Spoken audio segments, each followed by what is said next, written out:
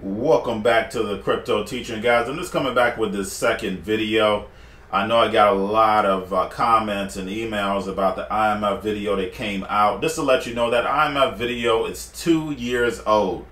So I'm just going over the reasons why they actually let that launch. Now guys, don't forget, basically I talk about Libra, JP Morgan a lot, because the fact is that they're doing business behind the curtain. Of course, we have the currencies that we look at, Bitcoin, XRP, Ethereum, but there are also projects that are being worked on behind the scenes. And the fact is that basically they want to go to a payment system where it is zero. Now you're asking, if it's payment going to zero, what's in it for them? Because guys, this system is not for you. This system is for the robots and automation. That's what this system is for. That's what we're moving over to. That robot is going to tell you to get back to work, guys. This system is not for you. This digital economy is not for you. You're going to start it. The robots and automation is going to finish it. Now, guys, don't forget, I've been over Starlink by Elon Musk, SpaceX, and then also the Kuiper constellation by Jeff Bezos. Those satellites will ensure that the robots, the automation will never ever be without 5G internet. But you guys enjoy the video and have a great day.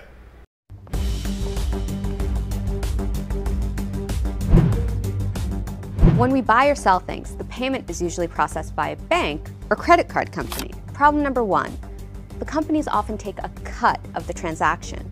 2, we have to trust these companies to protect our sensitive data from hackers. 3, most international payments take a long time and are expensive.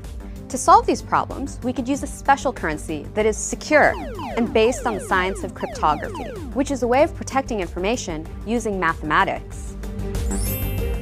This special type of currency is called a cryptocurrency and only exists in computer networks. When you send someone this special currency, the money goes directly to them, removing the middleman. And at the same time, the transaction is broadcast to the entire network and recorded in a permanent way, which means it's almost impossible to fool the system. Costs of making payments are lower, transactions are faster, especially across countries, and even those people around the globe who don't have bank accounts can buy or sell goods and participate in the global economy. However, there are some risks. The transactions in most cryptocurrencies are anonymous. Some cryptocurrencies can even be untraceable. This can make it easier for the bad guys to make payments without being noticed. If you lose your password, you could lose all your money. At the moment, cryptocurrencies are highly volatile. They can't process large amounts of transactions quickly yet, and they're not even widely accepted. But if we can counter the risks, then this new technology, or some variation of it, can completely change the way we sell, buy, save, invest, and pay our bills. And who knows, this could be the next step in the evolution of money.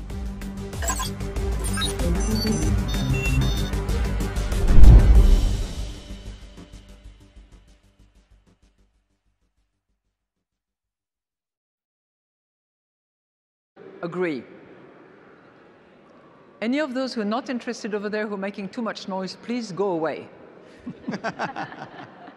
So, first thing on which we will probably all agree is that cash usage is decreasing in many places. If you look at Sweden, for instance, only 13%, 1/3, of transactions are settled in cash. Second principle, which I think we will agree on, prevalent use of smartphones has spurred the growth of digital currency, often exchanged without the intermediary of banks.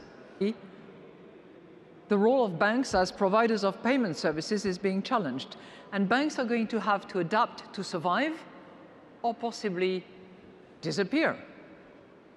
One fact that I'm sure Sarah will be commenting upon, JP Morgan Chase launched JPM, but we all know what it is, JP Morgan Coin, a digital token that will be used to instantly settle transactions between clients of its wholesale payments business.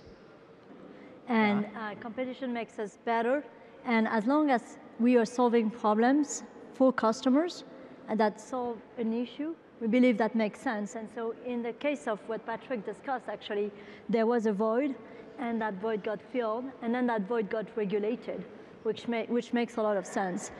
From our point of view, we're in the US, a very mature market where there is 22% of cash still, but that's much less than, for example, China, where you have about twice that. Yeah. You have a very mature infrastructure at the point of sale, which didn't exist, for example, in China and other places.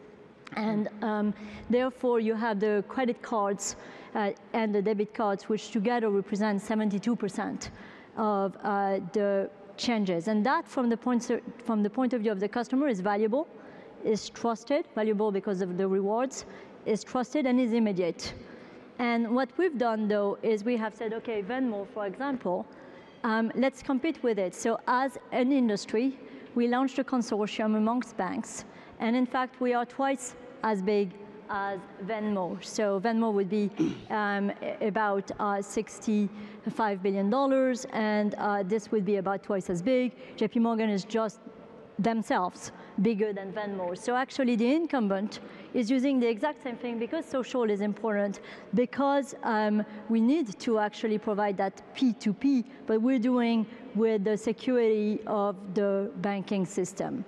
The JPM coin is something that we're doing on the wholesale side.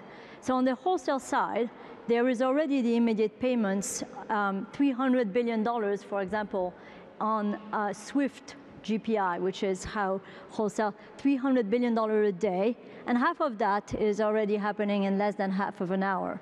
So that's already happening, and that's happening with 1,100 corridors, so that would be from one place to another in the world, and that's with hundreds of countries. So this is all happening, but what we decided to do is to say, okay, there is still a pain point, and it's the last mile, which is that to do KYC AML, and to do it correctly, sometimes the information stops. KYC AML, know your customer, anti-money laundering. Know your customer, and really making sure that the good actor and only the good actors can transact. And so we obviously need to do that. And we support doing it. When we do it, 50% of the time it checks green immediately and there is no problem. But there is also the case where we absolutely need to have a more efficient way to have the information move. So again, we went to technology, and the distributed ledger is actually a great technology for that, because we can put information on the ledger so that we can clear that this is a good actor and this is a good transaction immediately, instead of through phone calls, emails, and the old way the correspondent banks were trying to do that internationally. And so right now what we've done is we have separated the information network, IIN, from the movement of the currency on SWIFT, which is already working at scale at $300 billion. We are also doing an innovation of this JPM coin, where we're saying if we did them together, backed by US dollars, on the ledger, would that make sense? We are certainly open to doing it, but it's in addition to scale solutions that are already working in hundreds of billions of dollars. That's the first thing. Second thing is to provide some elements of the infrastructure that are better provided by us, that are, let's say, the backbones of the system. So we do real-time gross settlement, for instance, that has been the backbone of the system. We now do tips, which you mentioned, which is instant payments for the whole of Europe. And for any consumer, anybody having... Anyone can access it either through the banks or indirectly. And there are already talks of, for instance, in the UK, which has a similar system. The system can be extended to non-banks. So that's certainly very much part of the discussion, whether and when it should be extended to non-banks. And think about the cost. Think about the cost. We charge, as ECB, we charge 0.2 cents per transaction, which is €1 makes for 500 transactions, which helps understand why some banks don't want to talk about it. I'm going to interrupt you for a microsecond. Mr. Disruptor, what do you think of that? 0.2 cents of a euro for any transaction? Yeah, I mean, our thesis is that when you move fiat money onto public blockchain networks that have real scalability characteristics that effectively payments will go to zero. That there will be no business model for payments. There'll be no consumer will ever pay for anything with payments. Merchants will not pay for payments. B2B transactions, international transactions, it will go to zero, just like sharing information on the internet and data is zero, sharing emails zero. It's effectively just, you know, but the sharing ECB costs. is on its way to zero. I think that's a good improvement, but I think zero is better.